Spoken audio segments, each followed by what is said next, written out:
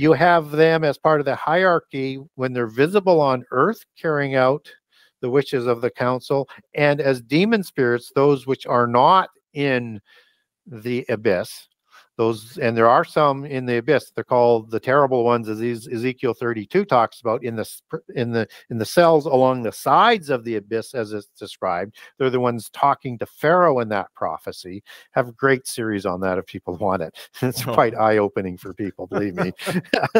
And so they are at the top of the physically created ones as demigods. Right? Just as the demigod is understood in ancientology as the offspring of a god or a goddess and a human male or a human female.